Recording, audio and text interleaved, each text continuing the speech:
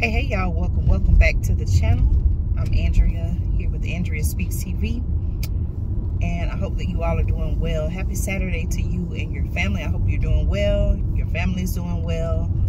Y'all listen, this video won't be long, but I just wanted to come on and share some news with you and to ask for your thoughts and your opinion on this. News recently came out. I believe this happened Friday morning. Please correct me if I'm wrong. I believe this happened Friday morning.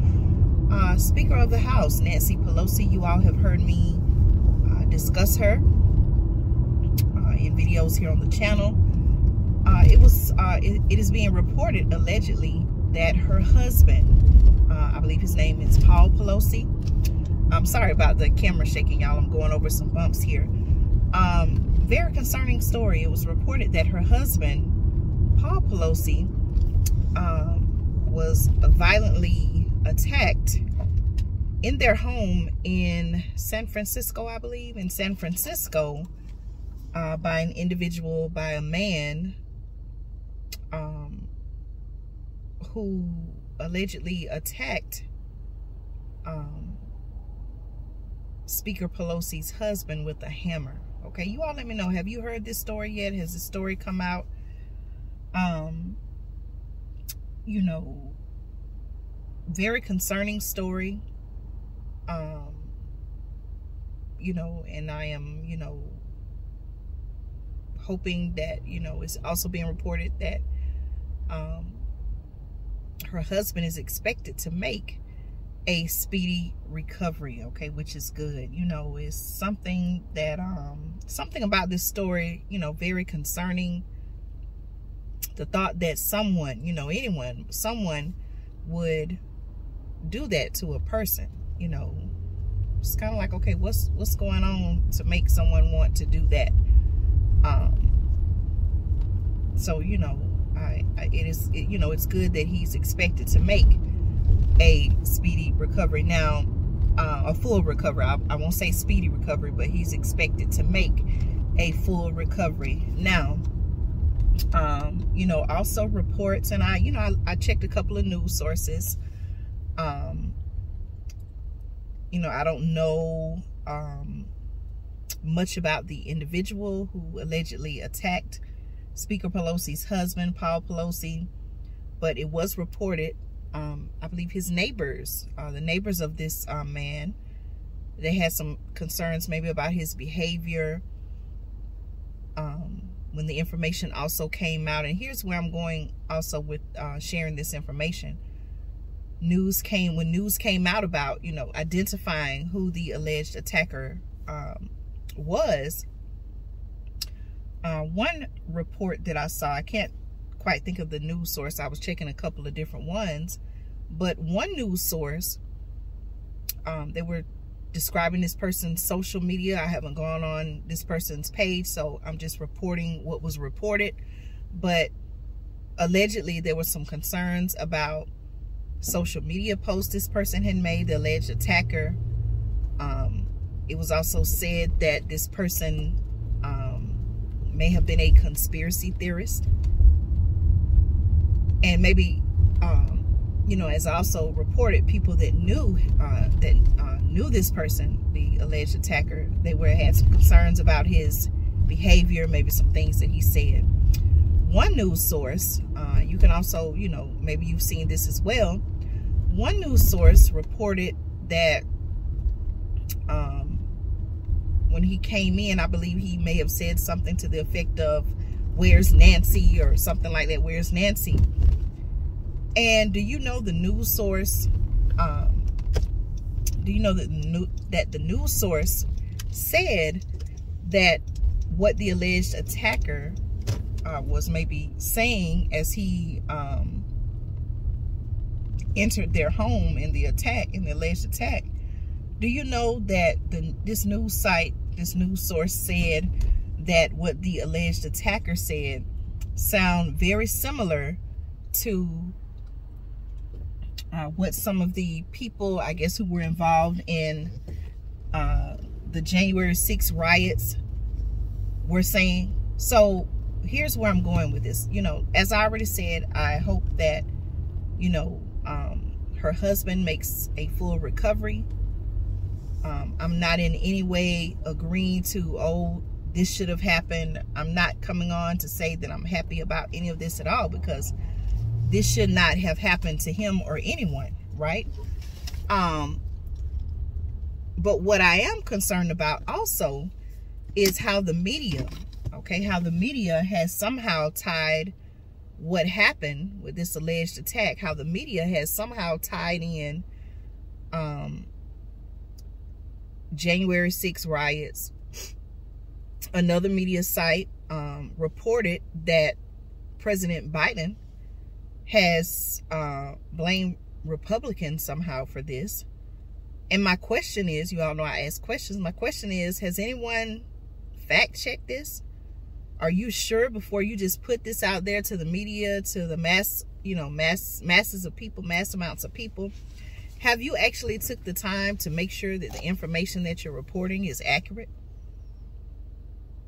This person who allegedly attacked, and I'm saying allegedly, I wasn't there, I'm just going off of what was reported. You know, do you in fact know that what you're saying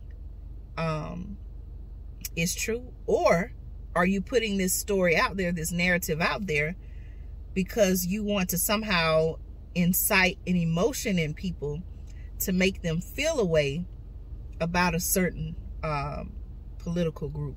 Okay, you all let me know your thoughts on that. Very concerning. Like I said, I don't know if they're right or wrong. I'm just asking the question, is it fair? You know, have you had enough time to research, to get your facts straight before you put this narrative out there to the people to make them feel a certain way, or blame these people or blame that person? You know, you all let me know your thoughts. You know, there have been, you can research this as well, there have been attacks on, you know, political candidates. I don't know about their families, but you know, there have been attacks on political figures in the past. And you know, I don't know all the details about those particular situations. You can research them yourself. But in this particular case, you know, do they have enough facts already at this point to put out that this was somehow politically motivated, blaming one group for this happening? You know, we're right in, you know, we're right now, we're in midterm elections, and what, in another week or so, a week or few days, you know, November 8th will be happening. November 8th will be here, and we'll find out, you know, the results of some of these very important elections that many people are watching. We'll find out the results of those. And, you know, I guess my question is, you know, why would they put a story such as this out there prematurely, possibly? Are they trying to stir up an emotion to sway votes? I don't know, y'all. You let me know your thoughts about that. Again, very concerning story. This really happened, y'all. This really happened, they're saying. And so I would like to know your thoughts, your comments on this. Is it right for President Biden, other news sources, to say that this attack, this alleged attack, was somehow the result of this person being affiliated with this party, or this person's actions being associated with those actions from those individuals, groups of people that participated in the January 6th riot? You know, again, I'm not here to say that one person is right or wrong. I'm just simply asking questions. You know, we know how the media is, and a lot of times stories are promoted more so than others to incite emotions. Okay, I think we've all seen a lot of that, especially now that we are in this election season. So you all let me know your thoughts and comments. Please make sure that you share them here. And I want to say, I want to thank you all so much for your continued support of the channel. I appreciate each and every one of you all. Thank you for not only being a subscriber, but also being a contributor, whether you're sending me stories or sharing information in the comments that makes me say, hey, I didn't think about it this way, or wait a minute, I need to report on this. So I want to thank you all so much for what you do to contribute to the channel. All right, y'all, let me know your thoughts. I'll be uploading more videos here on the channel, so stay tuned. When you subscribe to the channel, okay, I need you all to do this. Please check. Not only when you hit the subscribe button, make sure that you hit the all notifications button, okay? That way, whenever I upload videos on the channel, or I go live, or whenever I make posts in the community tab, you will be notified, okay? Sometimes I can't really control when YouTube sends out the notifications, but I'll say this: you should receive a notification whenever I do upload new content every week on the channel, okay? I want to close in saying this: please make sure that you at all times, especially when you're out and about, that you are aware of your surroundings. Make sure you have what you need. I don't have to go into much detail about this. I think you know where I'm going with this, but make sure that you have what you need, okay, to what you feel like you need to protect your family, whether you're out and about or whether you're at home, okay? Speaker Pelosi's husband, I didn't mention this, it is reported that he is 82 years old. This is the fire truck coming by, y'all, so sorry about the loud noise. But, you know, it's reported that he's 82 years old. So he's, you know, an older man, older individual. You know, no matter what age you are, whether you're, well, I'll just say this, you know, make sure that you have what you need, okay? I'm not going to tell you what to do. Make sure you have what you need to protect yourself and your family. You can research that. Make sure you follow the laws with that. Okay, I'm not telling you to do anything that you should not be doing, okay? So make sure you stay within the law. Make sure you do what you feel like is best for you and your family so that you can be protected, okay? Y'all take care. Again, I'll be uploading more videos right here on the channel.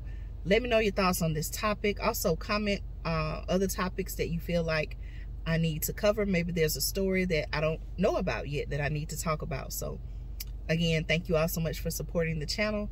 Stay tuned for more news and commentary you can use right here on Andrea Speaks TV.